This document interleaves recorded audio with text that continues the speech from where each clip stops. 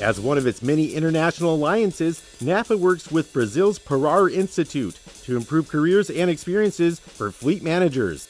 I traveled to Brazil last November at the invitation of the PARAR Institute, which is a similar nonprofit organization to NAFA, where it's a startup for fleet professionals to promote. Actually, PARAR means stop in Portuguese, and it's an acronym.